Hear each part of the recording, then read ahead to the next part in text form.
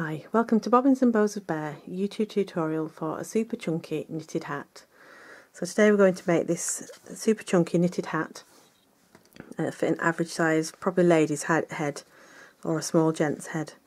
And there's a pom-pom. You don't have to make the pom-pom if you don't want to. If you're quite happy with just a beanie with a turn back, then this is the one for you. Okay, so let's get started.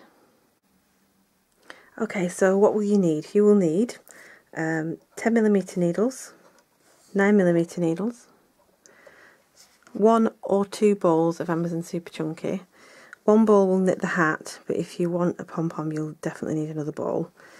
And if you want a pom-pom you'll need a pom-pom maker, or some cardboard if you prefer, a yarn needle, some scissors and a tape measure. Okay. Let's get started. Okay, so we're going to cast on. So we'll start with the 9mm needles and cast on. We're going to cast on using cable method because I tend to find that my hats tend to be a little bit stretchy with Super Chunky. So just to give it a little bit of grip. So I'm going to cast on 42 stitches. So I do have a tutorial for the cable cast on, but you can use any method you wish, just a 2 needle cast on, or if you prefer a long tail cast on. If you like yours a little bit more stretchy, then that's fine. So just continue to cast on until we have 42 stitches.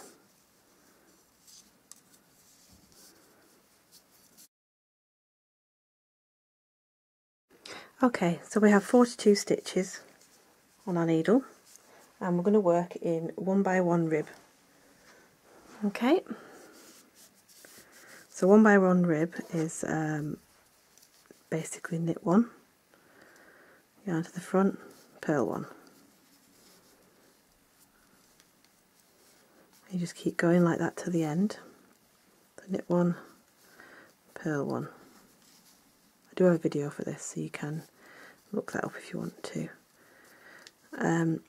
Because we've got an even number, we've got 42 stitches, when you turn around you'll start on a knit again. So it's knit 1, purl 1, turn, knit 1, purl 1, right to the end of the row.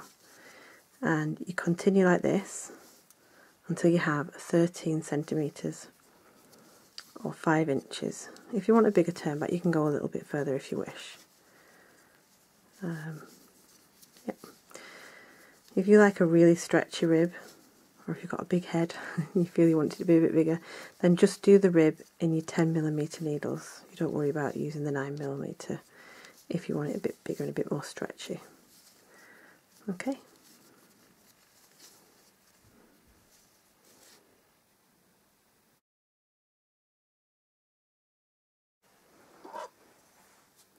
Okay, so we have our 13 centimetres of rib, and we'll give it a little measure. We measure from just under the needle, or the actual piece of where it starts. That's 13 centimetres, which is 5 inches. Okay, so we're going to decrease 1 stitch across this row.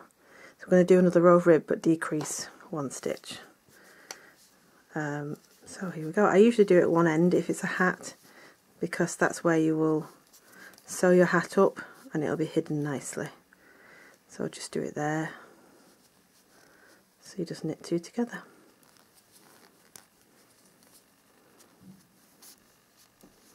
Like that. And that's decreased from 42 to 41 stitches, and then we continue with the 1x1 rib to the end.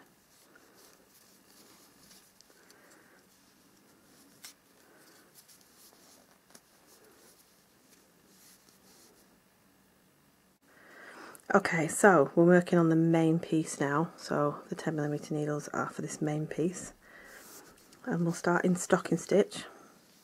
So you just start with the new needles and leave the old one on. Just don't forget to discard the 9mm needles when you get to the end.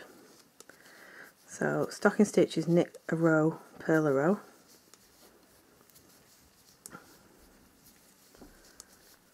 Okay. You just continue like this, you get to the end, you turn, you do a purl row,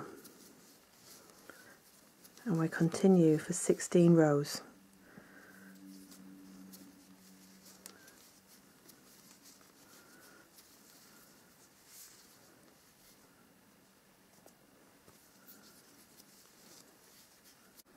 Okay, that's the knit row complete, so we turn, and now we'll use the new needles. Many times you continue with the old needles by accident, but you must remember to use the new ones. So we just purl. Well, this long rib below is the turn back, and this that we're doing now, the stocking stitch, is the main body of the hat. So, like I said, continue for 16 rows. This is the second row.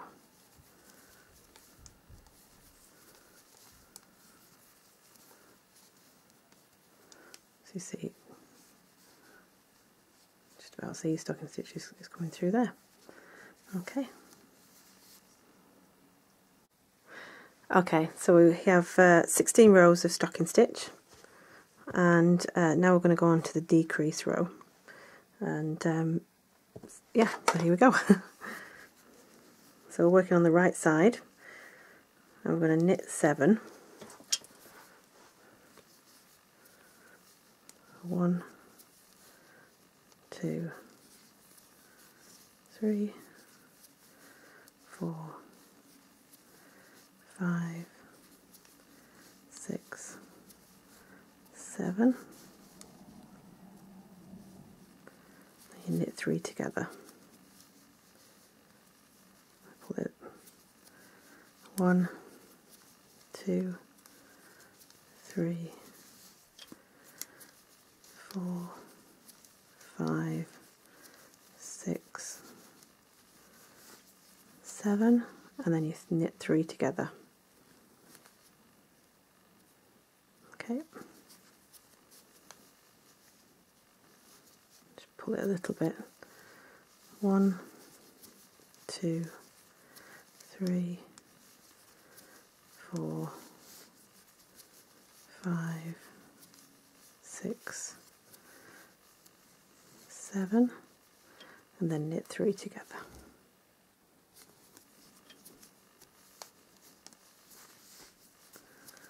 One, 2, 3, 4,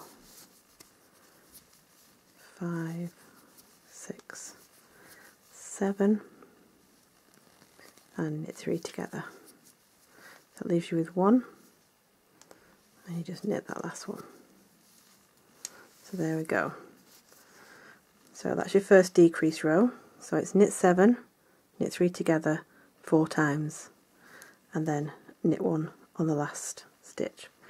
Okay, and you turn and we purl back on this row. Okay,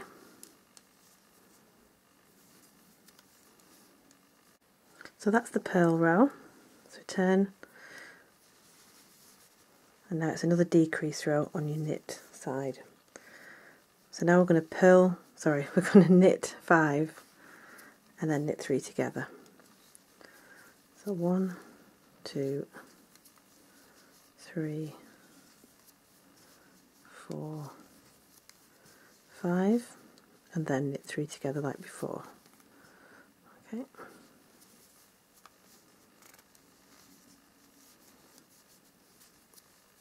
And then again, so it's 4 times again. So knit 5, knit 3 together, then knit 5. So 1, 2, 3, 4, 5, and knit 3 together.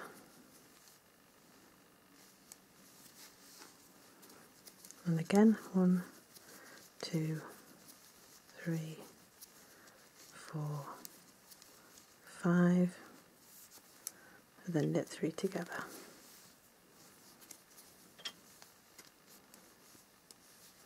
And again, 1, 2,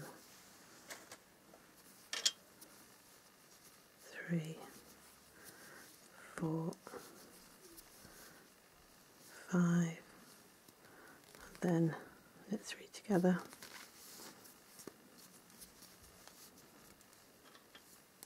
and then knit 1 on the last one.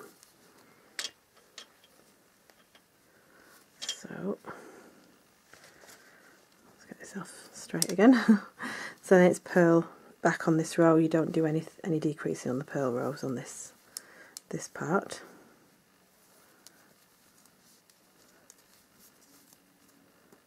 So you just purl all the way back.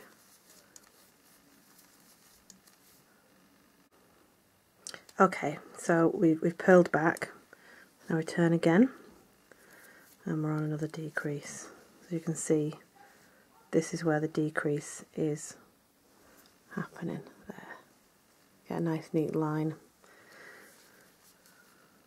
So we're going to knit 3 and knit 3 together.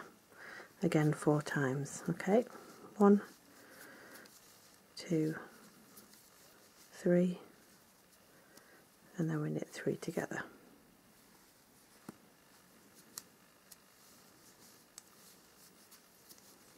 1, 2, 3, knit 3 together. So as you're going up, as you're decreasing, your decreaser will all be in line with each other. So that's 3 and 3 together.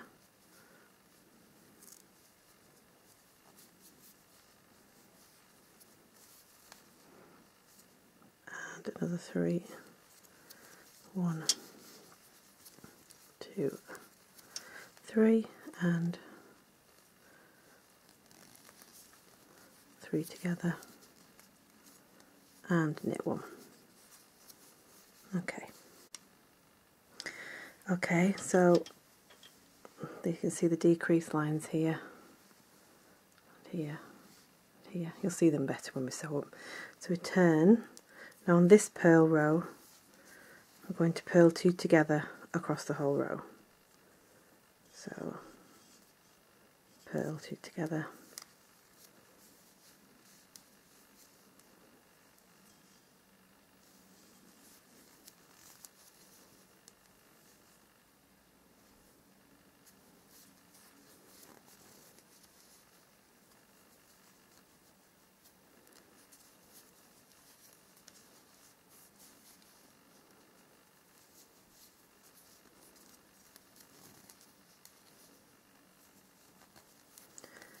There we are.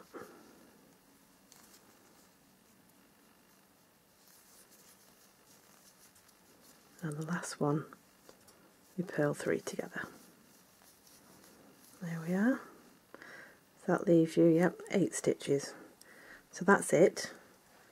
And now what we need to do is we're going to cut our yarn. Now you need to leave enough to sew up with. So just leave a decent amount.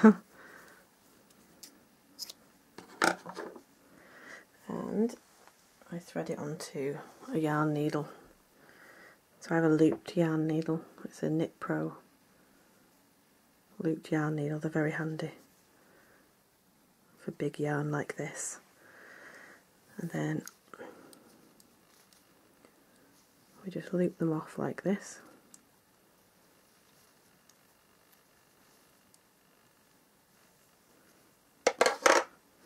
And pull your wool through, and you draw your stitches together. Okay, so that'll be the top of your hat. That's where your pom-pom's going to go. Okay, and next is sewing up.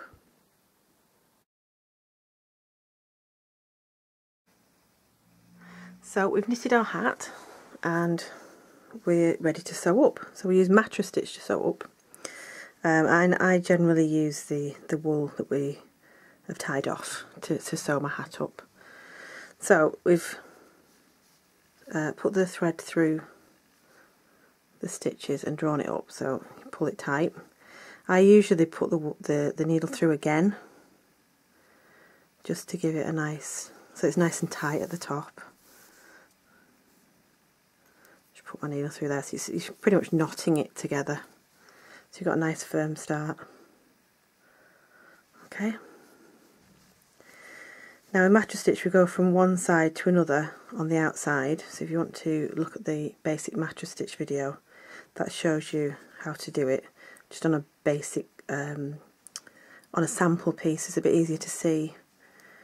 So here these are the stitches, the last stitches, you don't want to go in there.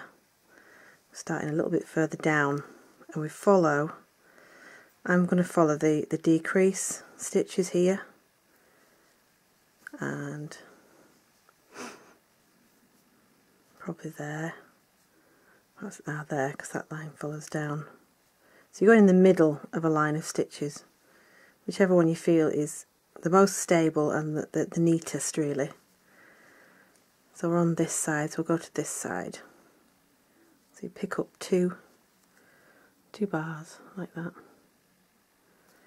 So you've gone in between these stitches there, like that. Okay. You don't need to pull tight just at the moment. So if you remember this side, we form this decrease line. So there. Feels like it's such a long way away, but it won't be once you sew it up. Once you pull it tight.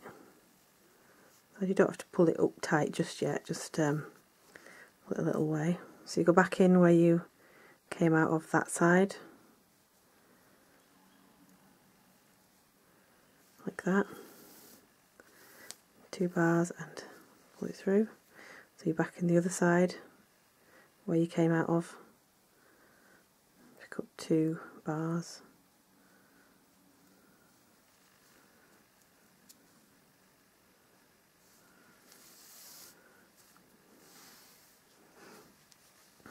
Now on this side we've run out of our line of stitching, so we'll move in now. So that's where we're sewing up. That one kind of ends there, so we're going to the next one here. So it would have been there. Hang on, we would have gone back in there, so we're going to that one, like that. And sometimes it is guesswork, and if you're not 100% happy you can go back and do it again. It's really easy to take back his mattress stitch. So go back in where you came out of.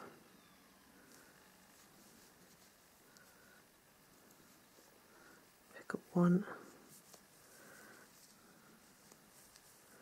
Pick up 2 bars. That one's kind of hidden, so I'll go a bit further in. You see you can't quite get to that bar because it must be a decrease. So you just make a guess, a good guess at where it will sit nicely. Okay. We'll just do one more on the other side and then we'll pull. So we go back in where we came out of. Go in there. Pick up 2. It's a bit easier now because we're on the straight edge. So we'll give it we'll pull it up. So this is our sewing here. Give it a pull. It all comes together quite nicely. Okay. So go back to the other. So on that side, we go back to this side. Go in. 2 bars. It's a bit messy there, but it won't be once you get onto the straight piece. It will still pull together nicely. This side, you go back in where you came out of. 2 bars.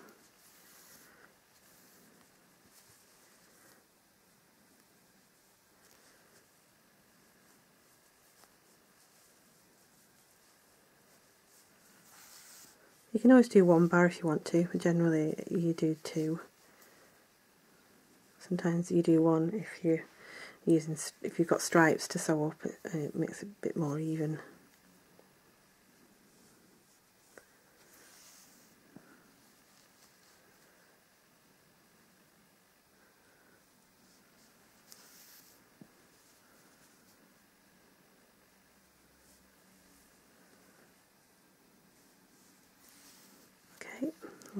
pull again. So don't leave it too long before you pull it up, otherwise it's a bit uneven. Okay. Make sure there's still a little bit of stretch there.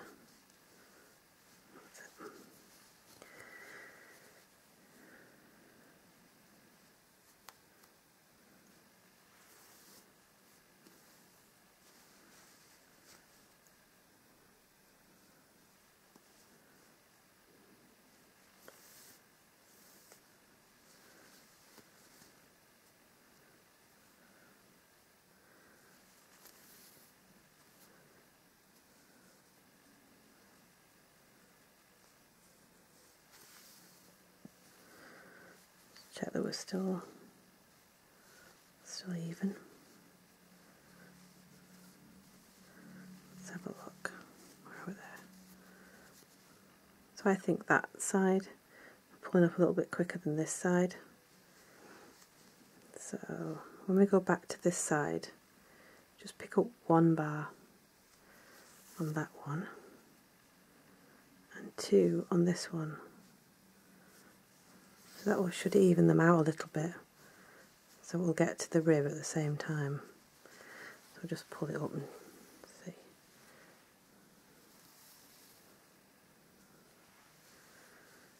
Okay.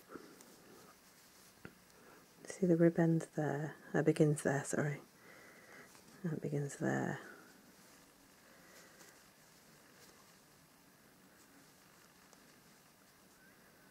So we're not too bad. So back where we came out of. 2 bars.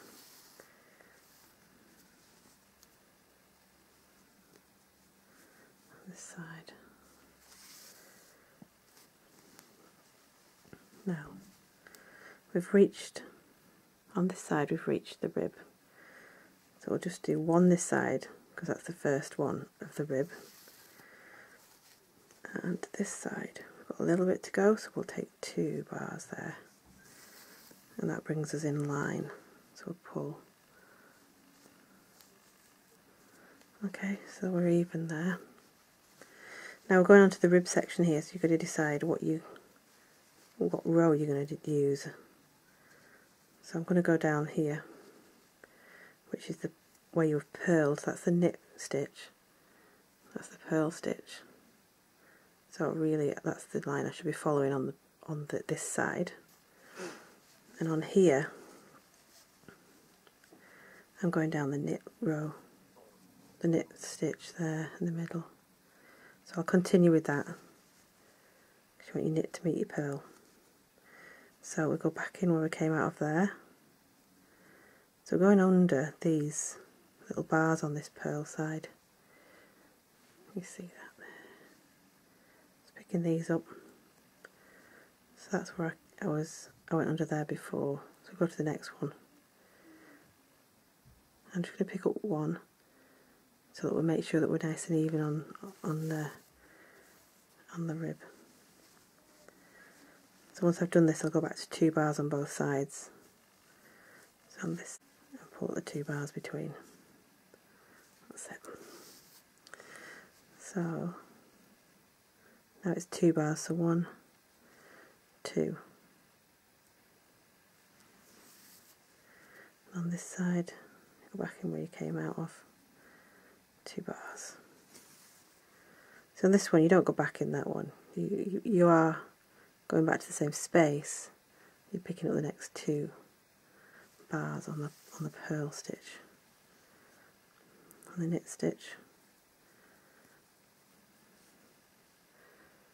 2 there.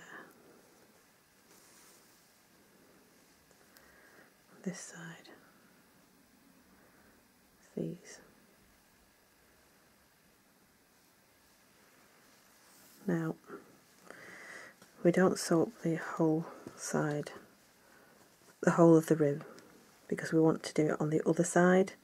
We want to turn back. So we sew up this seam to about halfway, so just pull. So it's still got a little bit of give.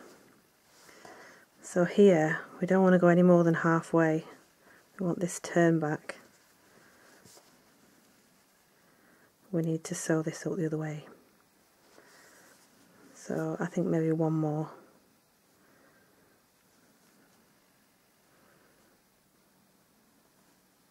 There, just a double there. I think that's about it. Okay, so you pull that. Make sure it's got enough give. So then what I do is I turn my hat inside out.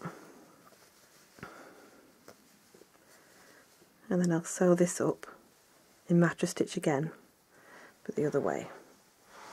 So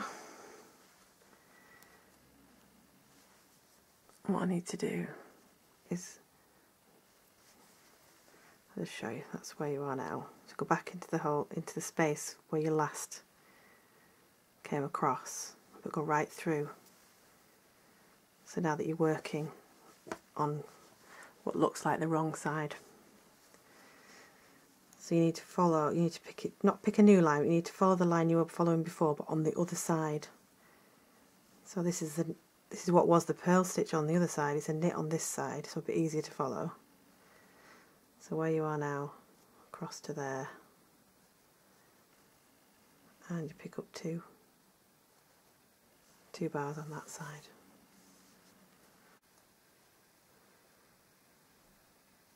Should be a purl, yeah, I think we'll do that because it should be a purl this side. So I've gone in, that's the knit row, the knit stitch. The purl is kind of tucked away. I'm going to go in there because it really is where it should be. There. Okay. So two again that side. Two that side. This side you've got to just kind of dig for them. You know when they're right because you bring your needle up and they look right, they look correct, and there really isn't any other bits to pick up.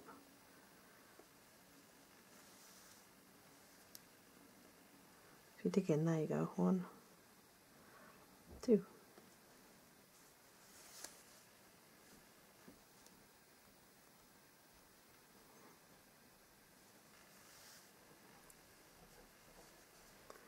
And again, this side. That's it. Give it a pull because we're getting a bit further down. You see, you swapped from wrong side to right side. See, that looks a little bit uneven, so I think this side we'll just take one bar. Let's see, I'll just open that up a little bit. That's the stitch there. Right, so there it is. Come out of there. So that's the next stitch there. We'll just take one that side. And we'll do 2 this side. Oops. Lost you. There we are. And oh, there we are. Just do 1 each side now for this last little bit, because you want it to end nice and evenly.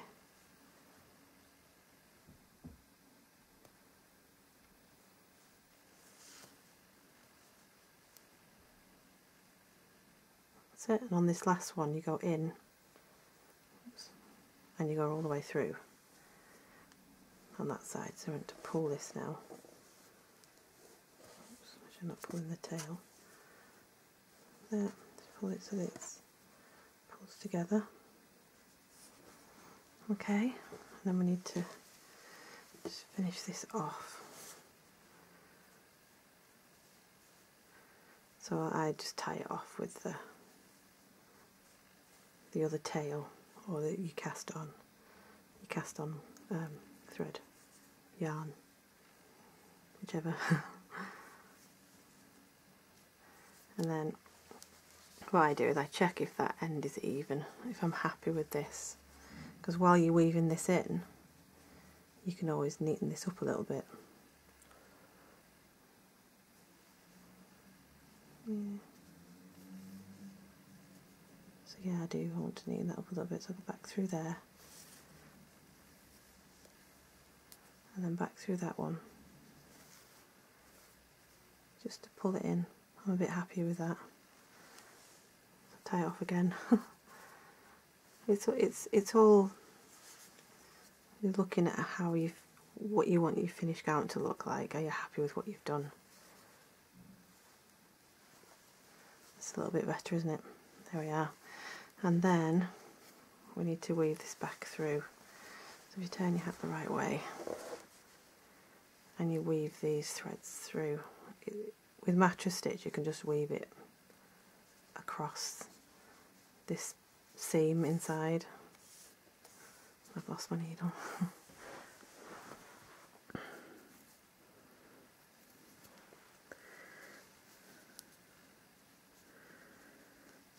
Just weave it in and out. I usually weave quite a bit in, because if it ever come undone, which you hope it won't, you have enough to fix your hat or your blanket or your garment. You go back the other way a little bit. That's that one.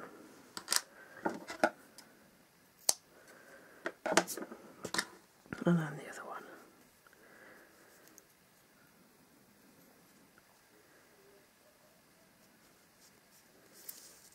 I mean, it does look bulky, this seam, but I can assure you it doesn't feel it once you've got your hat on.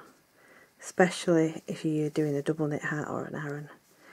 It's a lot less bulky, because your yarn's a lot less bulky. That's it. So this is your finished hat, and if you would like to make a pom-pom, you'll need a pom-pom maker. So this is what you'll get. I have a YouTube tutorial for the pom-pom. You can use cardboard if you wish. But this is a really big one. I like the bigger ones. They do need a little bit of trimming sometimes, so just do that one. So that's your pom-pom. Now to fix your pom-pom on, I usually have a crochet hook. I'll find one. So if we turn it the right way, the inside out, sorry, it's going to go across here. So I just put my hook through. Get one thread. You're basically just passing your threads through the centre, that centre ring. So either side of that centre ring, you've got two. You should have two strands on your pom-pom. So you've got them both in there.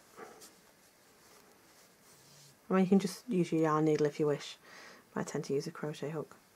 So that was the centre bit, both sides, they're both in there, either side. Tie them off, nice and tight, and find the yarn needle that you lost, and you're sewing your ends.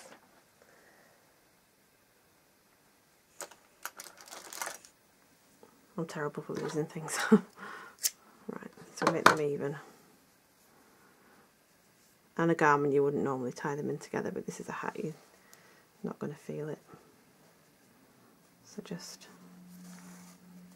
tie in the pom-pom ends just at the top, just weave them in a little bit. You don't need to do it far.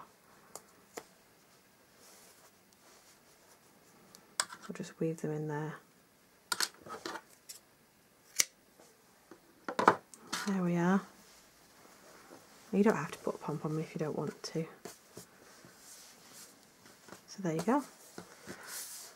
Super chunky pom-pom hat. I hope you liked the tutorial, and don't forget to like and subscribe.